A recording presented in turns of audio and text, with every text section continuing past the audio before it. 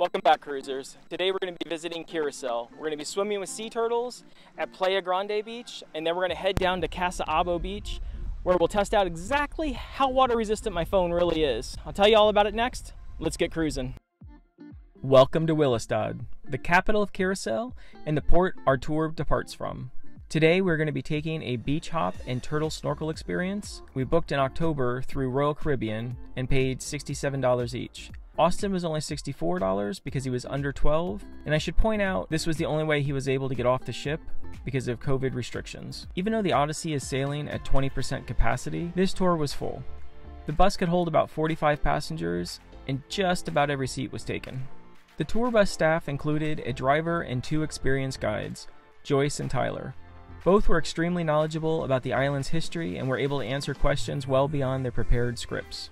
Unfortunately, the audio in the bus was malfunctioning and kept going in and out, but they struggled through it and shared stories covering the island's history, wildlife, and even current political and financial issues. As we passed a gas station, Joyce told us about how their refinery was operating at a fraction of its capacity because of the upheaval in Venezuela. While not the normal candy-coated tour banter we expected, it was interesting to learn a bit more about what effects the collapse had had on its neighbors to the north. Curaçao is known for its near year-round breeze. As we drove along the northeastern coast, we caught a glimpse of their attempt to capitalize on it. This is the Playa Canoa wind park, consisting of 18 750 kilowatt turbines. When combined with its sister wind park, Terracora, they can meet up to 20% of the island's electrical demand. As I started digging through my gear, I realized I had forgotten my diving case. This was kind of crushing since I used my iPhone as my dive camera, and I was hoping to capture some footage of the sea turtles. After a few more minutes of frantically searching my backpack, I resigned myself to the fact that the case just wasn't here. I made the decision, against Cindy's advice, to just use my phone with no case. After all, it's water resistant, and I had taken it in the pool once or twice at home, and I really never had any issues. In no time at all, we pulled off the main road into the parking lot next to All West Apartments and diving. As we got off the bus, we were handed snorkeling equipment consisting of a mask, snorkel, a life vest, but no flippers. With that, Tyler led us down the concrete stairs to Playa Grandi. As the tour group clad in yellow vests began cutting through the beachgoers, I couldn't help but feel uncomfortable. I don't know if they were all locals or just visitors, but it felt like we were disturbing their beach day. The beach was more rocky than sandy, which the tour description had warned about. We were glad that we took their advice and brought along water shoes. The weather was perfect, and the water was cool and refreshing, except for all the fish carcasses everywhere. I grew up in Florida, and there's sharks and alligators in every body of water. Usually they don't bother you, but I'd never swim under a dock where people were cleaning fish. The tour guide explained there weren't any sharks because there wasn't any food for them here. Not sure I'd agree with that logic with all the carcasses, baby turtles, and tourists in the water, but we didn't see any sharks that day. Speaking of baby turtles, there were quite a few swimming around the dock. These are juvenile green sea turtles.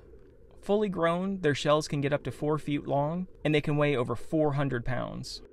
We were instructed not to touch the turtles, and they seemed very accustomed to having all the swimmers chasing them around with GoPros. The tour guide told us they were there because of the fishermen, but I didn't see any sea turtles eating any fish. They seemed more interested in the bits of vegetation floating around the shore.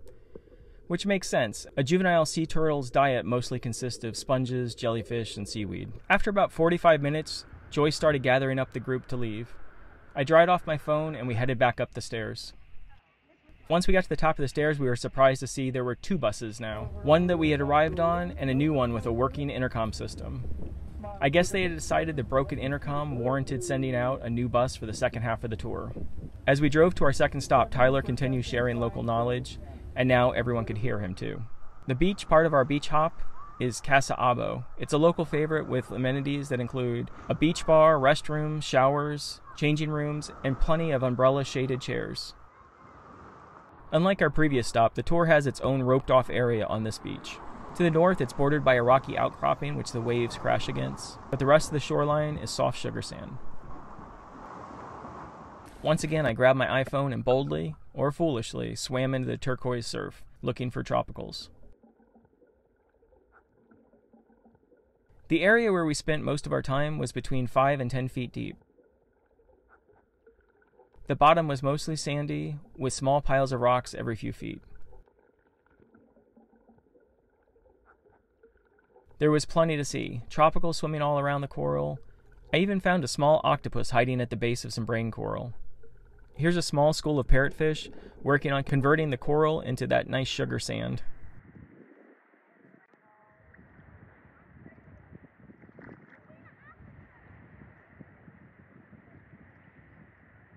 And then it happened.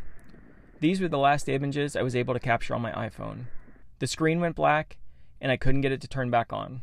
I had a sinking feeling that my phone was gone.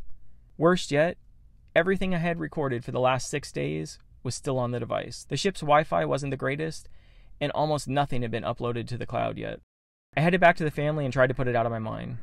We spent about an hour total at Cas Abao. Not hardly long enough, but we'll treasure our memories from here and look forward to returning in the future. The bus ride back to the port brought us past the salt flats, where flamingos are often seen feeding. Unfortunately today, they were on the far side and we barely even got a glimpse of them. At this point, my phone had been plugged into the battery backup for almost 20 minutes. And when I rebooted it, I got this notification and the screen was unresponsive. Not good. Not good at all. I powered it back down and tossed it in my backpack.